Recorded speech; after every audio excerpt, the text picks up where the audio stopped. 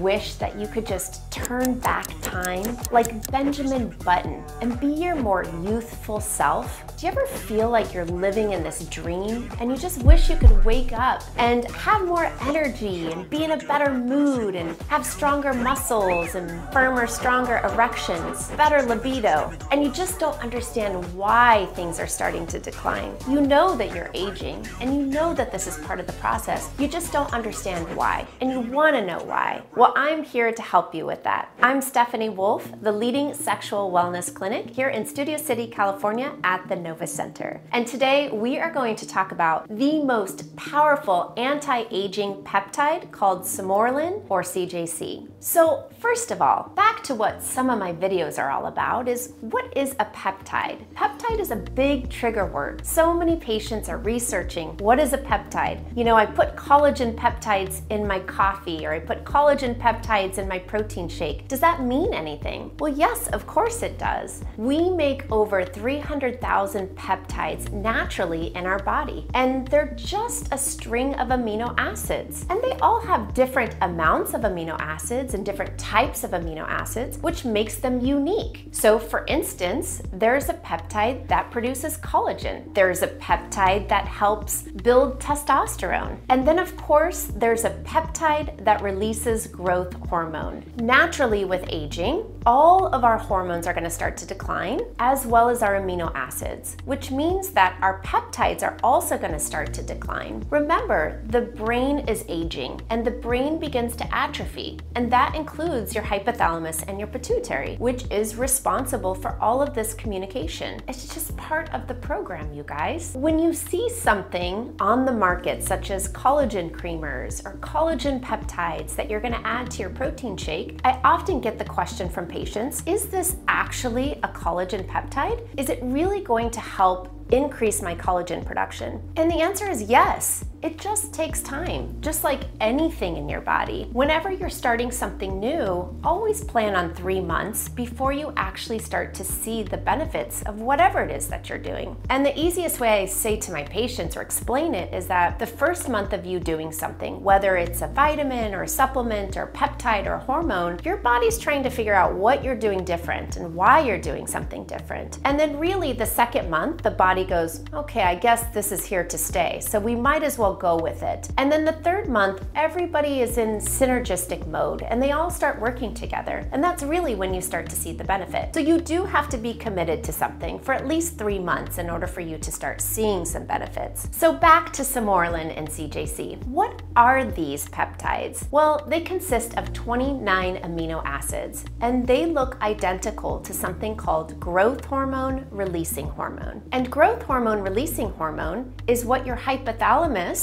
in your brain releases to then tell your pituitary gland to secrete growth hormone. So what does Sermorelin and CJC do? It actually triggers your own growth hormone production. And why is that important? Well, growth hormone, like I said, is the most powerful anti-aging hormone. It's responsible for so many things. It's responsible for neurogenesis, which means that it helps new nerve brain cells, helping prevent dementia.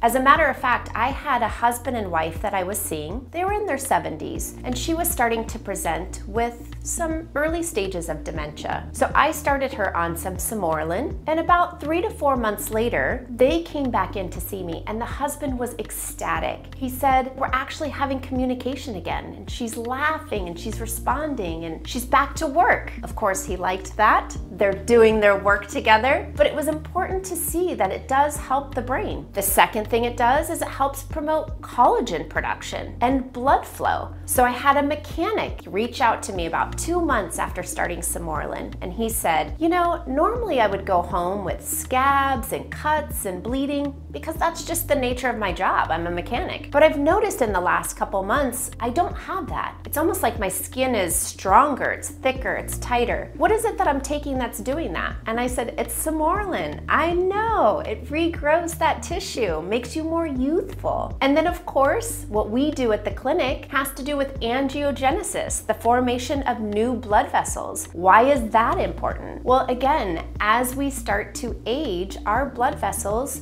become weakened, or if you've ever heard of the word endothelial dysfunction. That's a big trigger word. That just means that there's damage to the lining of your blood vessels, and this damage can be caused by smoking, alcohol, high blood pressure, high cholesterol, diabetes. You know, pretty much everything that's in this world will cause endothelial dysfunction over time. So if you're having that, your blood vessels just aren't as strong as they used to be. So you're not bringing in this rich oxygenated blood to feed your tissue. If you're not feeding that tissue is not going to be healthy. It's not going to be strong and fluctuant and grow. Again, the aging process. So we talked about a couple things. Sermorelin, CJC, helping with your brain, helping with your collagen. It helps with blood flow to help build new tissue, but it also helps put you into deep REM sleep. And you know what happens with deep REM sleep? You repair. That's the time to repair everything. Your testosterone production, your cortisol production, estrogen, progesterone. This is when the magic happens, is during this sleep time. So if you can get into this deep REM sleep, you're gonna start repairing naturally. In fact, maybe you are doing a little Benjamin Button. Maybe you are reversing some of that aging process. And really, it's just through a peptide called Sermorelin and or CJC. So why wouldn't you just take human growth hormone?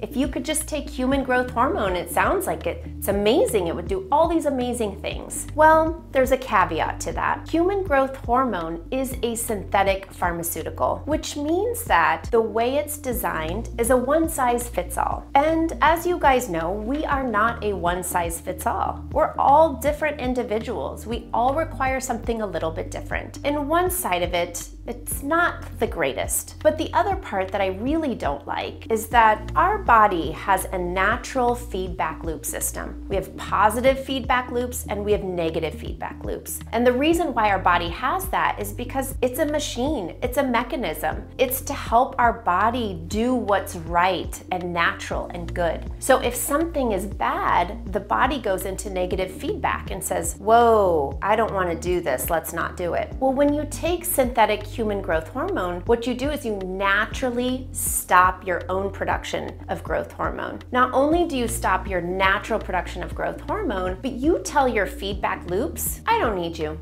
I don't need you to work, I got this. And so the feedback loops go, cool, I'm gonna go over there. They don't need my help today. So if you just told your feedback loops not to work, then nobody's paying attention to what's happening. So then you're constantly injecting this human growth hormone, things can go bad. You can get diabetes. You can have enlarged organs. I see a lot of that. Enlarged liver, enlarged intestines, and it's just not allowing the body to do what's natural and what's right. So sometimes, you may have heard, it can actually enhance tumor growth. And there's nothing you can do about it because you just shut down your feedback loops. So here at the Novus Center, I'm not a big fan of human growth hormone. I would prefer to do peptides because I'm allowing your body to listen to itself and to do what's natural for yourself. So some of you have asked, how do you provide Sermorelin or CJC? And we have two mechanisms. One is through injection, which is the most common one. That's the one you guys have all heard about, you've read about, you've watched other YouTube podcasters talk about. And that's using an insulin syringe. It's a sub-Q injection. But the other one is a troche form. A lot of patients are needle phobic, and I get it. They don't want to poke themselves every day. And so